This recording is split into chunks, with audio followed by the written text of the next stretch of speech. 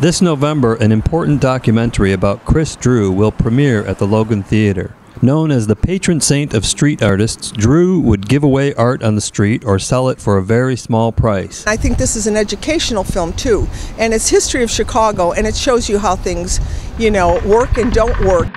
Free Speech, The Transcendent Journey of Chris Drew, Street Artist, is a film by Nancy Bechtol that follows Chris's crusade for free speech for artists. The big statement that he made was, art is speech. Art is speech. Now, it took me a while to grasp that, and that is freedom of speech. And it is not equal to selling socks or anything else, and there's precedent for this. He had decided to challenge the city ordinance requiring a peddler's license for artists, and ended up being charged with a Class 1 eavesdropping felony under the Illinois statute. His was one of several cases where the Illinois eavesdropping law was used against citizens recording police on duty. In the fall of 2009, Drew set out to be arrested for selling art without a peddler's license. In order to make arguments against the city ordinance, he would have to be charged in court. He lined up an attorney to take the case pro bono, and he set out to record his sales activity and his expected arrest. One of the things that is a problem for an activist like Chris is that he can be dismissed as a kook and a mere, well, what do they say, sometimes a gadfly, and not taken seriously. But Chris was a very serious man, and he had to endure sometimes, other people's diminishment of him as a kook, but he endured that. And one of the things this video showed was how serious this issue was. He was not a, he was responsible, he was disciplined, he was respectful. This was not, a performance. This was a real lifetime commitment. And the video, helped establish the seriousness of his cause and of his person.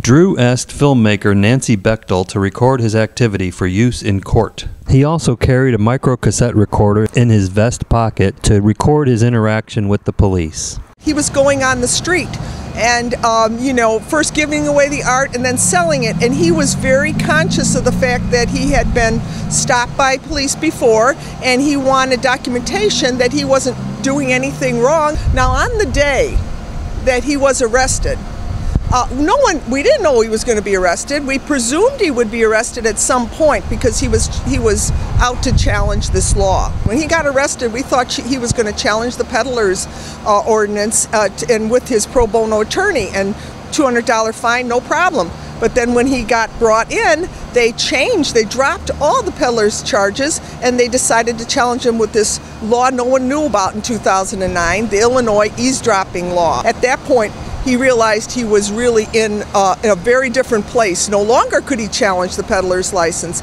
He had to challenge the Illinois eavesdropping law, looking at 4 to 15 years in jail if he was convicted. The video recordings that Bechtol made for use in court became the basis for this documentary. The recorder that Chris carried in his pocket was confiscated by the police and used as evidence against him in the criminal trial. The ACLU had their own case going on, and they were, of course, watching Chris's case and all these other cases, but they had their own case, and they were the ones that were able to get the permanent injunction. So first there came a permanent injunction right around NATO when they said, no, you can't arrest people. There are people, 2011, 2012, there were people all over with cameras. But in 2009, cell phone technology had not evolved to that point. So it's in March, as of March 2014, the Illinois eavesdropping law has been abolished by the Illinois Supreme Court, but it was a long journey. There were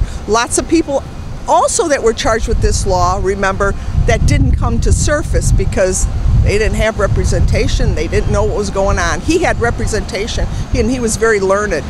Not only does the film document Drew's fight against the eavesdropping law, but it also examines his hopes for any person to be able to express themselves as an artist.